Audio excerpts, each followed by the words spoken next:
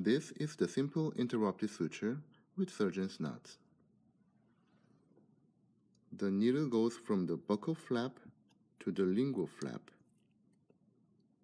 The needle comes out from the lingual flap and you leave the 3 to 5 centimeter of the short end. The needle holder goes above the incision line. The long end turns around the needle holder twice. You grab the short end crosses the river. For the second throw, the needle holder goes above the incision line again.